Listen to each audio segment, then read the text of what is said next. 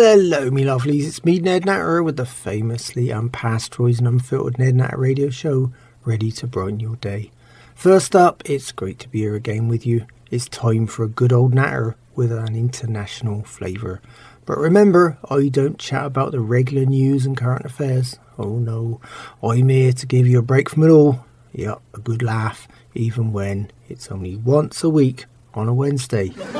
Remember though, you can listen to all my shows again. Yep, they're all saved for you as podcasts at nednatter.com. Yep, okay, well, put everything down. No, everything, I mean you too. Come on, it's time for the Ned Natter Show, and you can't miss this. This week on the Ned Natter Show, I take a look at electronic babysitters. Me farmhouse is full of stuffers and party guests. Yep, that's 3 days of mayhem. Elsie bakes a cake for everyone. Oh dear, yep, in me book review this time I review a colouring book. An old Nan is still brushing up on her poker and witchcraft skills.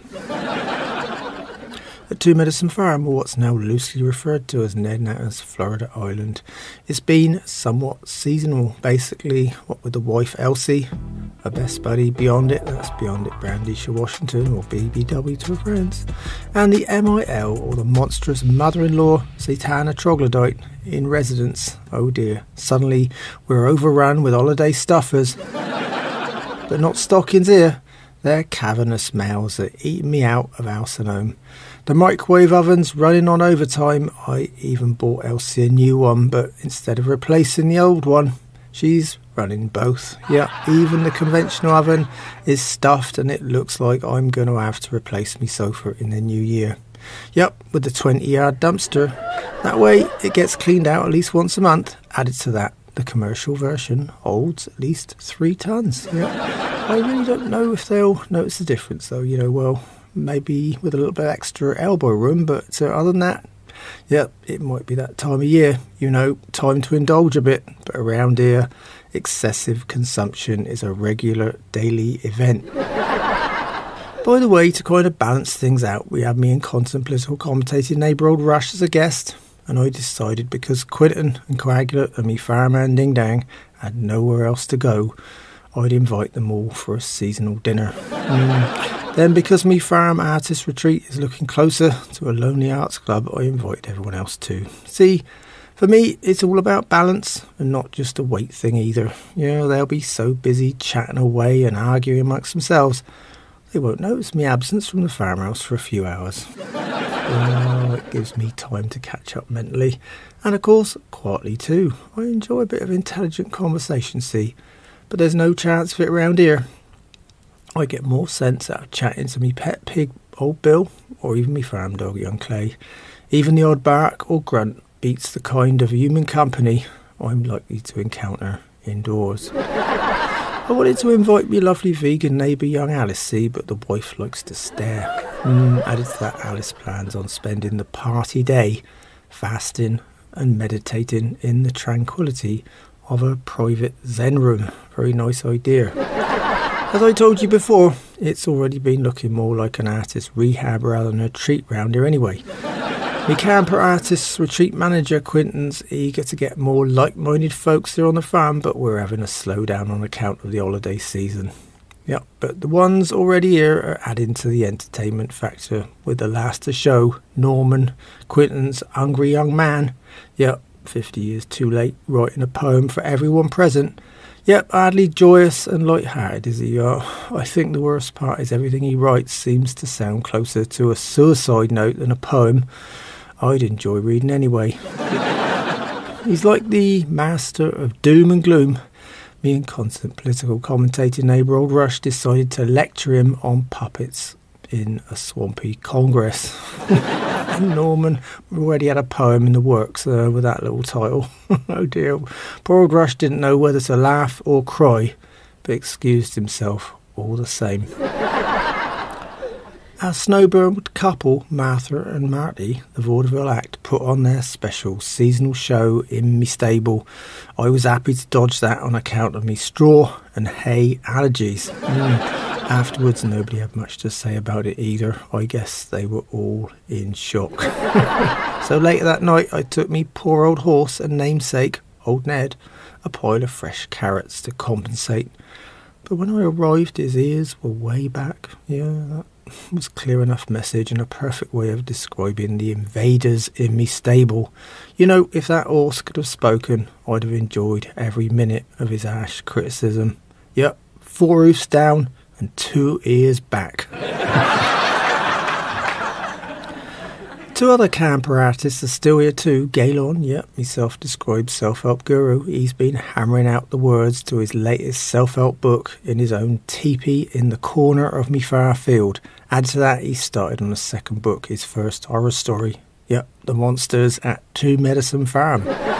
When he visited the farmhouse, he got first-hand and close-up and personal with the monsters. You know, I think he might go back to self-help. It'll be safer that way.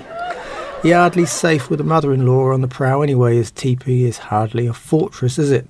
On the other hand, Galon is one of the most opinionated people I've ever met, and he likes to bore everyone with his so-called expertise on just about everything from asthma right through to zits. But I think he went too far, you know, when he told Rush that all golf courses should be ploughed in and used for veggies and cannabis production to help the economy. Rush got quite agitated with that one and told him that all socialist, communist, democrat hippies should be outlawed and ploughed in too. Oh dear, nearly ended up with a fight there. Then there was the deeply unhappy Wilma, our angry, recently divorced sculptor. She's taken a break from tapping away night and day at that huge lump of Indiana limestone to join us in the festivities. Trouble is, you can't really chat with her apparently anything, and everything we say brings back bad memories of her deeply unhappy marriage and results in the closest thing to Niagara Falls. Yep, from her eyes. Old Nan, my 95-year-old mother, arrived with the answer, or should I say, a cure-all for every kind of illness or worry. Yep, enough whiskey to poison the average person. In a matter of minutes, Wilma was bleary-eyed and losing at poker faster than any of old Nan's usual victims. Wilma even resorted to writing Nan a cheque. And the pot got pretty big once Nan's best buddy and gambling drinking fiend Toshiko Suzuki was in the mix. Yep, she's me lawyer brother and black sheep of the family, Nelson Natter's wife and Beverly Hills sex therapist Heiner's now 103-year-old grandmother. Yep, another long-lasting specimen here on the farm. Away from their inevitable card-sharp shakedowns, they've spent the week setting me dog Clay on our young UPS guy. He's been here every day this week, dropping off endless food boxes for Elsie and beyond it. Nam seems to have convinced me dog that everything brown has to be attacked. See, I think Nan reckons it will slow the UPS guy down enough for her to finally catch up with her younger prey. Oh dear. She's only after one of his packages, and that's a nasty thought, to say the least. After all, he's under the old crow's spell. Nobody else round here will be getting any regular packages for days. Then last of our retreaters, X-Ray, finally returned 2 days ago, and yes, it had been abducted. As you recall, it wants to shake all regular gender or person identifiers. That means we can't say he, she, they or them. No, just it. Oh well, anyway, X-Ray didn't get abducted by aliens after all, but by a weird cult instead. Yep, we got more than our fair share here in Florida. See, they were planning a sacrifice. Oh dear. Only they found out its sexuality assignment was questionable. They let it go. Oh dear. So now X-Ray's back on the farm and back to painting with his bodily fluids. Fortunately, it doesn't celebrate anything, so we were spared the opportunity of introducing X-Ray to Rush, or worse still, the mother-in-law. Although Quentin's peaceful partner Quaglet, the most blissfully happy person here at Two Medicine Farm, decided to take time out and teach our most unusual guest how to play the guitar. After 3 chords and a bit of hopeless strumming, even Quaglet walked away with a frown. Oh dear. You reckon that although X-Ray wasn't abducted by aliens, it behaves like one. Yep, one step away from a zombie in amongst the human race, for sure. This is Ned Natter here with the Ned Natter Radio Show. I'm here every Wednesday, but you can find all my shows again at nednatter.com. Anyway, thinking of hideous nightmares like me farm guests, I'm still having these really weird dreams. They've returned with a vengeance like never before. Added to that, the weirdest ones always seem to arrive when I'm having a nice nap, but never in bed. This time though, I was resting up in my favourite farm armchair. I was the only one home, as everyone had gone to Martha and Marty's little stable-born, straw-studded theatrical performance. I began to sneeze at the thought of it. Anyway, with peace and quiet, not a blaring TV, droning voices or microwave pinging anywhere, it was rather nice and I happily drifted off in no time at all. The odd thing about this dream is it started off so nicely. It was a memory of me childhood. Yep, 4 years old and spying on the living room fireplace on Christmas Eve in the hope of actually seeing Santa creep down our sooty old chimney. I could still recall the excitement being 4 years old and without a care in the world. Back then I dozed off waiting and in the morning discovered a big pile of presents anyway. So the childhood mystery remained sacred and intact. Only this was the world of dreams, wasn't it? I then began to see soot falling down towards the grate, and then I saw a big white boot. I watched carefully, but nothing else appeared.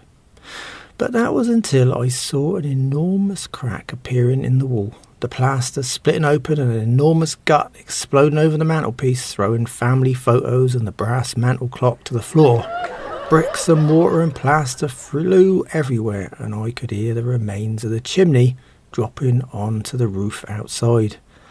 Once some of that dust had cleared, I could now see the sooty red suit and what looked like an inebriated red face to match. Then I looked closer. It began to speak. But there wasn't a cheery ho ho ho. Oh no, it was a different voice altogether. I'm so hungry after all that, and the stable was freezing. I naively answered, what, for your reindeer? What are you talking about, Ned? The voice continued. I awoke suddenly and there in front of me was the nightmare, not the dream. Yep, it wasn't Santa at all, but the wife Elsie. Complaining as usual. Oh dear, I was suddenly up to date. No childhood musing, but the wife had returned, cold and hungry after watching Martha and Marty's slow-going play. According to Elsie, there was no reindeer, just me poor old lame horse standing in the corner of the stable, shuddering and witnessing something far lamer than him. This is Ned Natter here with the Ned Natter Radio Show. I'm here every Wednesday, but you can find all my shows again at nednatter.com, where they're all stored for you as podcasts. So if you want me repeats or can handle listen to me voice all over again, stop by and say hi. On the other hand, me scruffy farmhand Ding Dang cleaned himself up when he visited the farmhouse. Yep, it was moving away from good old soap and water and getting close to an hammer and chisel job. I think while mentioning chisels, he was open to play with more than just Sculptor Wilma's limestone this time. Unfortunately, he was rebuffed again with an excuse. First directly from Wilma, then followed by an unpleasant remark from old Nan. And believe me, she does not beat around the bush. It was something like the only thing he'd be playing with at the party would be himself. Naturally, with Nan's favourite sprinkling of expletives attached here, there and there. But despite the drama, I've still got that unforgettable little feature on my show, so here's Ding Dang's southern quote.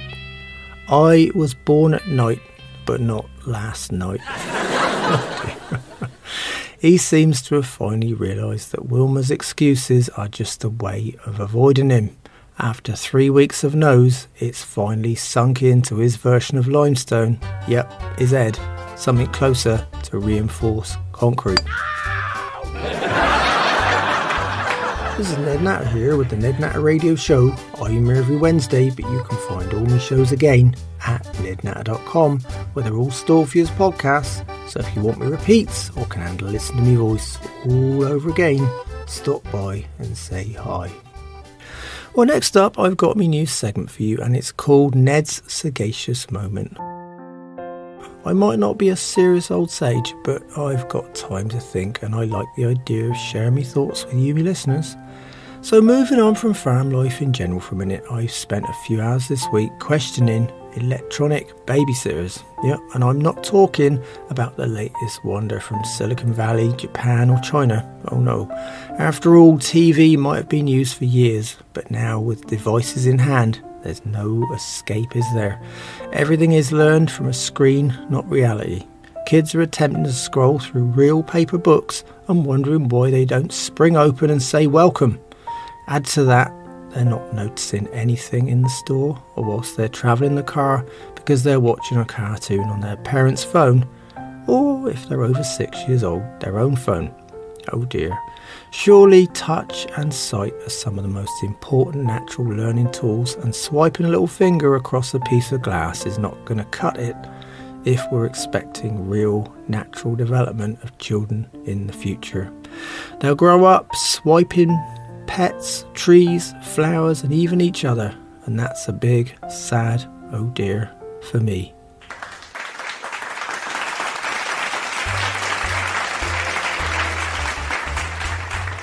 This is Ned Natter here with the Ned Natter Radio Show. I'm here every Wednesday, but you can find all my shows again at nednatter.com, where they're all stored for you as podcasts. So if you want me repeats or can handle listening to me voice all over again, stop by and say hi.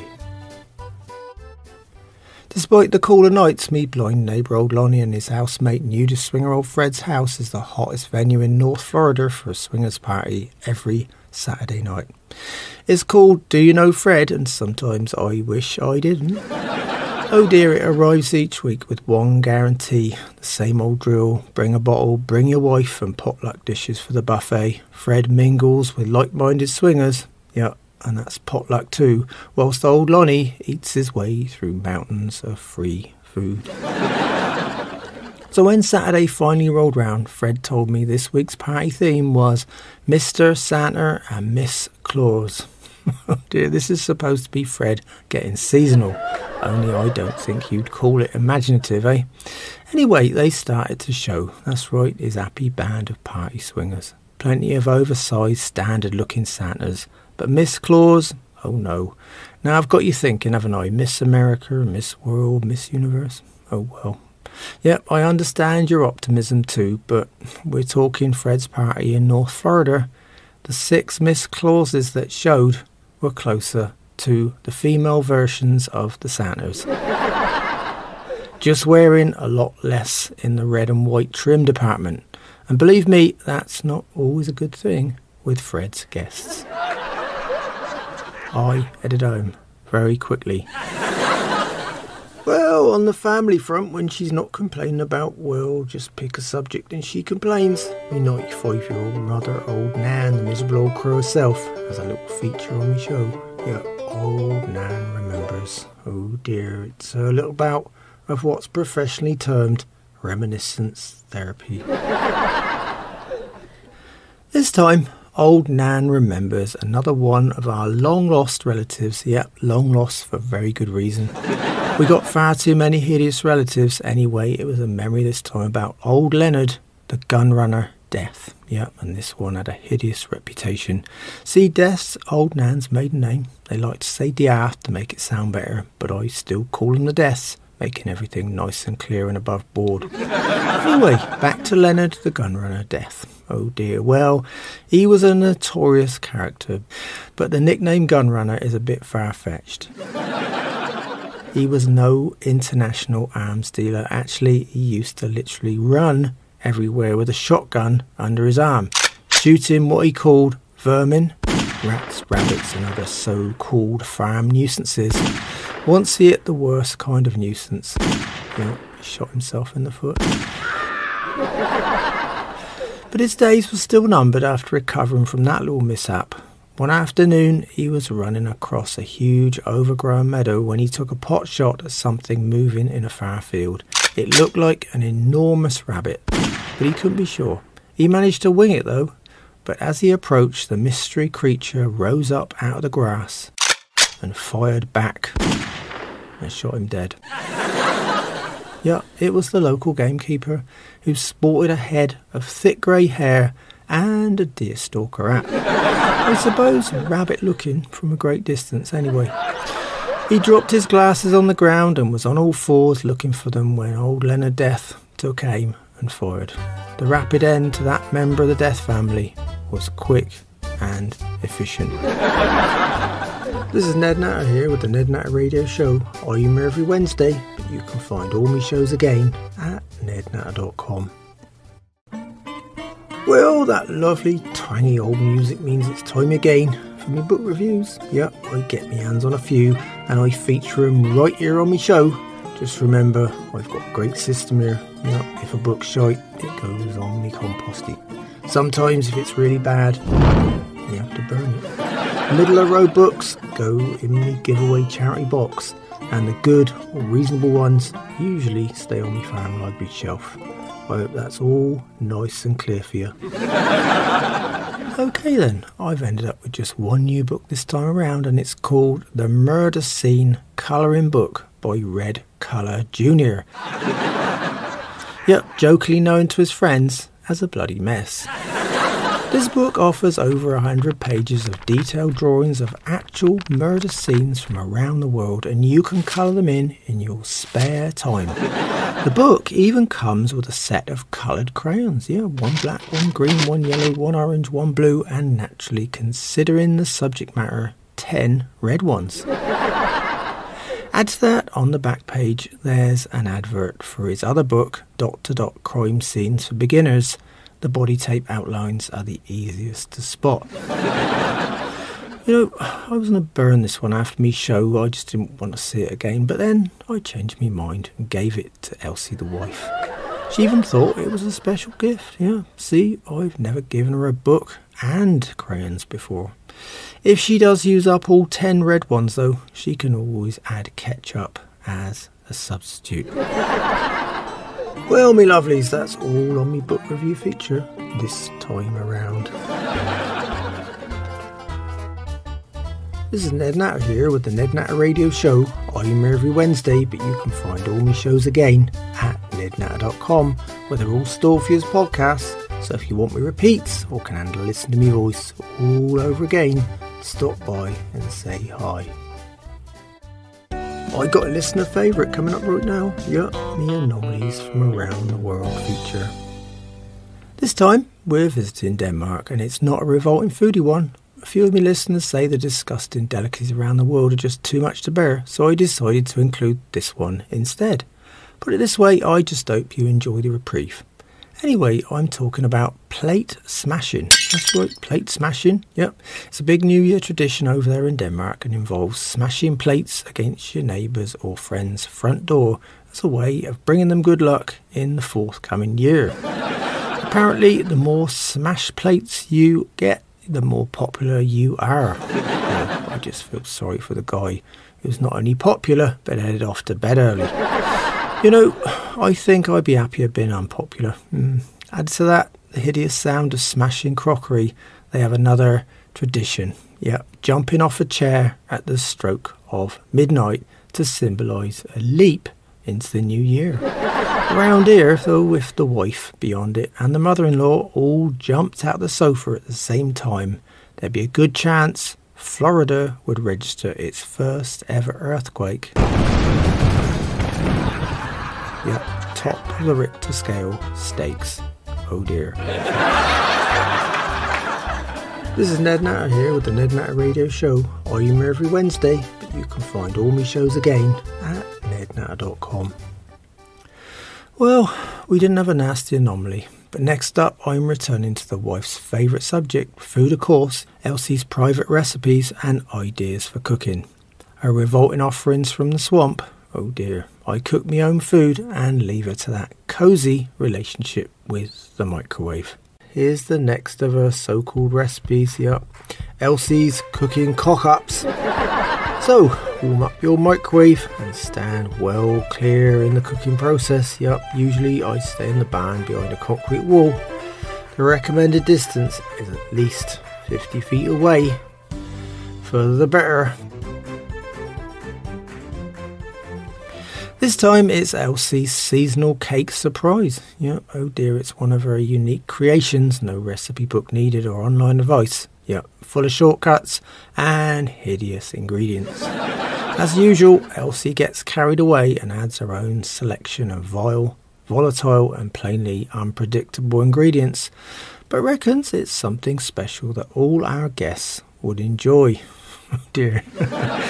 So let's see, Elsie's written it all down on the back of a paper napkin. It's her hideous handwriting alright, scrawled around the edges and dodging the usual coffee, soda, ketchup and mustard stains here, there and over there too.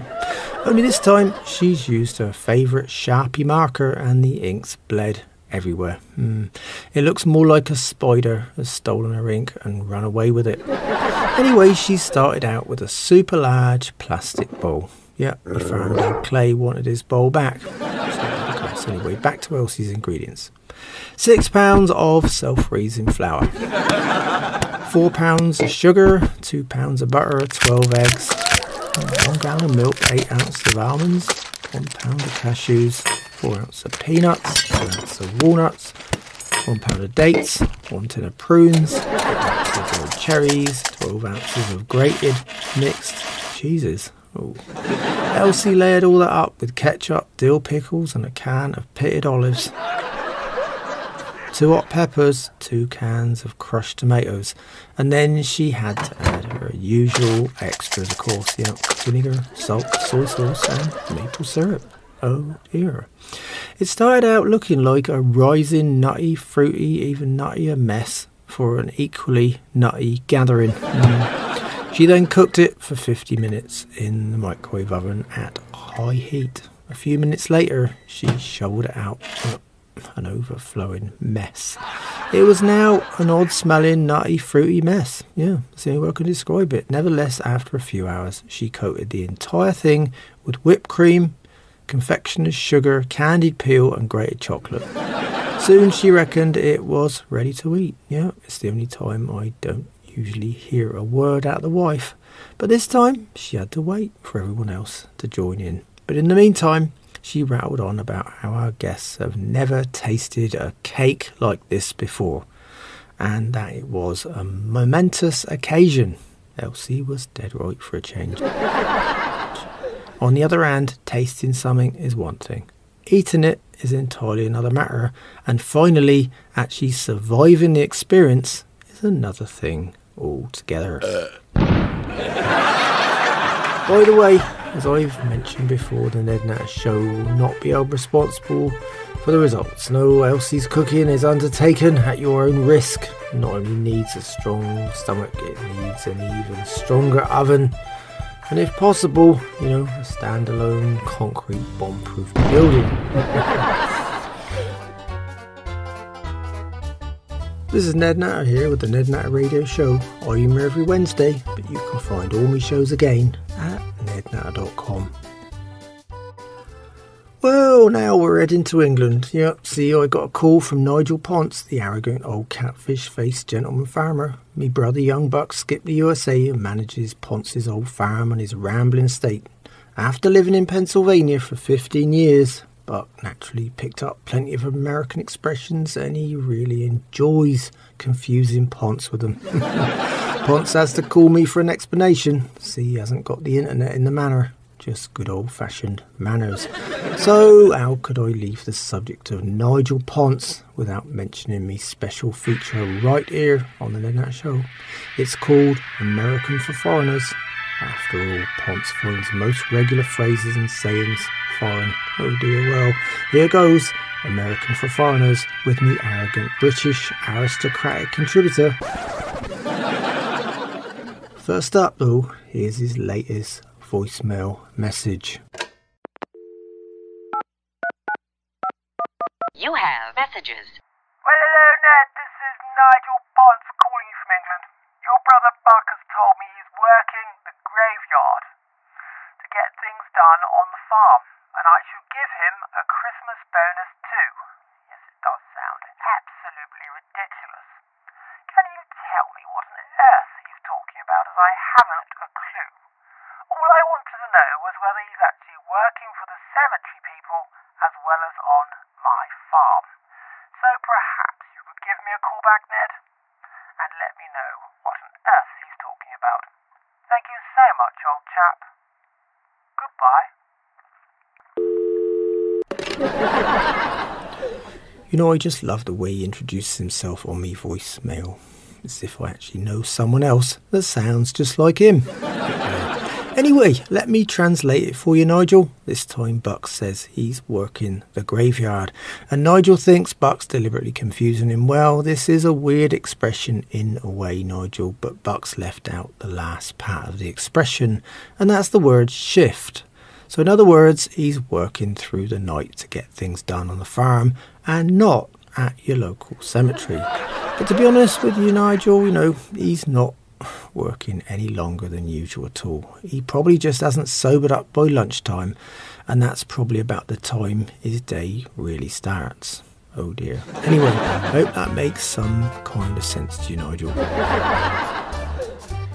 This is Ned Natter here with the Ned Natter Radio Show. I'm here every Wednesday, but you can find all my shows again at nednatter.com. This week was a first. I didn't head over to me and political commentator neighbour Rush at Stonewall Jackson Farm to listen to the latest second-hand news from right centre, and all in small instalments. Yep, with a weak bladder, Rush is always rushing off. Poor old mucker. This week, Rush was visiting me to spend his holiday here on the farm. He's lonely and kind of invited himself anyway. After all, I couldn't refuse me favourite humorous, though bigoted, show contributor. Either way, it meant hours of Republican rhetoric surrounded by the sounds of continuous munching emanating from the sofa. Rush spent the entire day pressing his private ideas on just about anyone who'd listen. Yeah.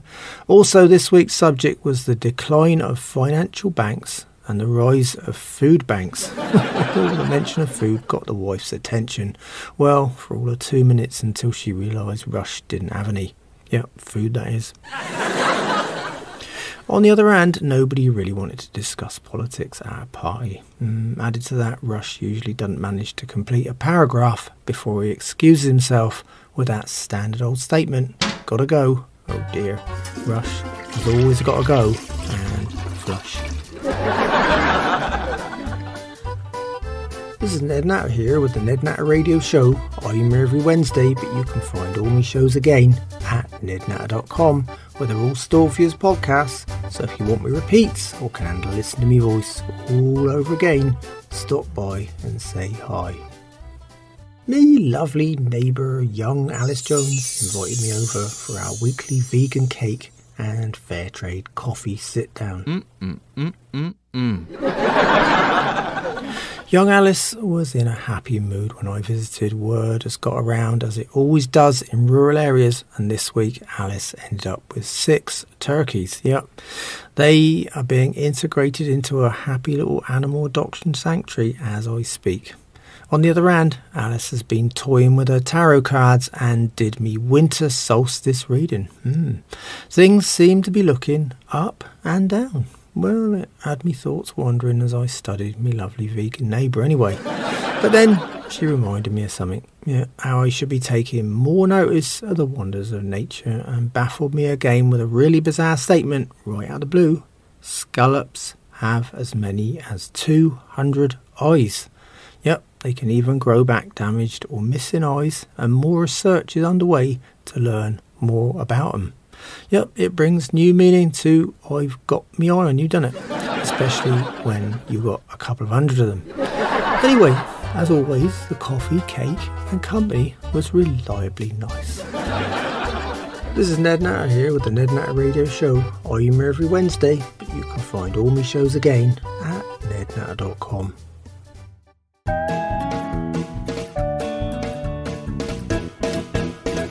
Well, me lovelies, it's time for this week's questions and odd news items from you, me listeners. Yep, I got it all here on the Ned Natter Show.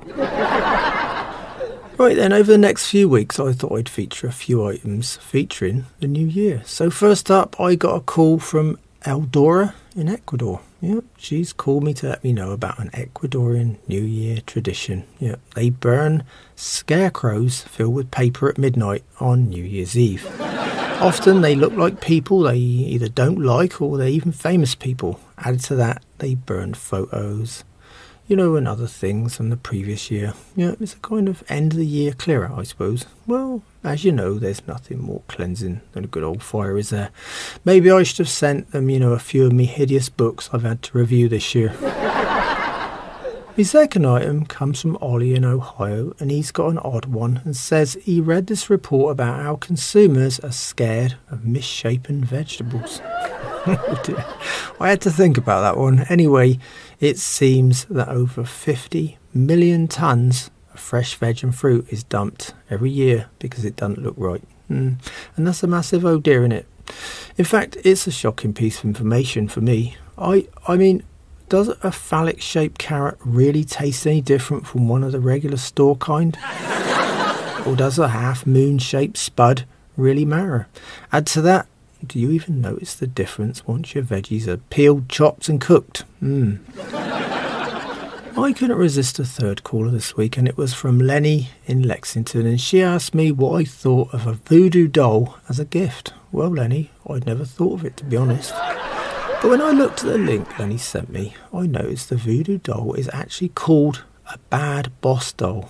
So it allows someone to stick pins in the doll as if it were their real boss and force him or her to give them a pay raise, a day off, or even extra vacation time. But there's always the option of just subjecting them to pain, just for pain's sake, isn't there? The doll even comes with a set of pins. Very handy indeed. Oh dear. Of course, around here, me mother old Nan doesn't practice voodoo. Well, only witchcraft, and she's more likely to stick the pins directly into the person. Yeah, she wouldn't bother with an intermediary like a doll.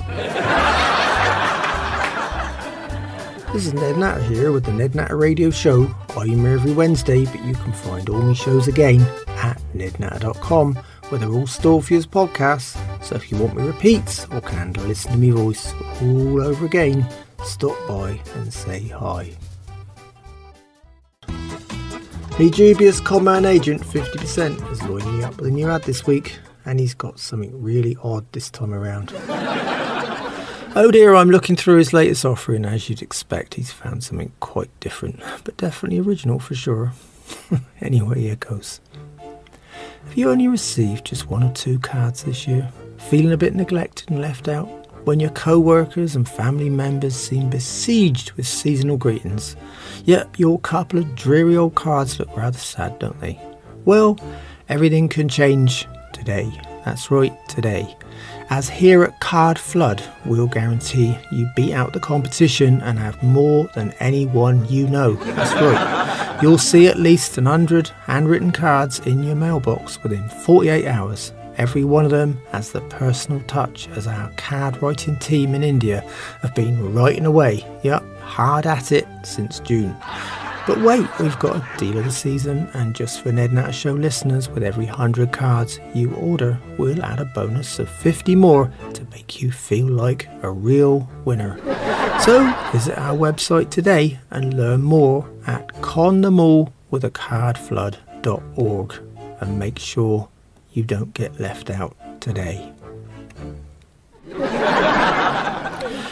What will they think of next? I might just order 100 and get them sent to me neighbour, old Rush. Oh dear. He'll be puzzling away for over a month trying to work out how so many people know him, as most of the time they just dodge him and his continual political rhetoric, so it'll baffle him into next year. Anyway, before I leave this time, me and everyone here at Two Medicine Farm want to wish you, me lovely listeners, a very happy holiday, and thank you so much for listening every week to me show.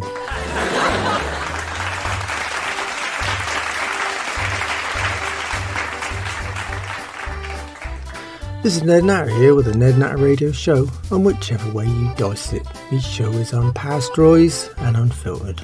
But that's all me lovelies, and on that note I better go. So until next time, remember farmers are getting older, some more than others. It's time some new blood came down on the farm and gave us an hand. Shite matters, without us, you wouldn't have anything to eat. Without me, your Wednesdays won't be much fun. In the meantime, you can find me and all my radio shows at nednatter.com. Yep, they're all safe use podcasts too. Add to that, there's me social media links. So come by and say hi. It'd be great to hear from you. Thanks so much for listening. It's been a pleasure chatting with you again. And I hope you join me on the Ned Natter Show soon. So until then, keep a smile on your face. Think positive. And don't sweat the small stuff. The grass is not always green on the other side. It might just be a freeway. Goodbye, my lovelies.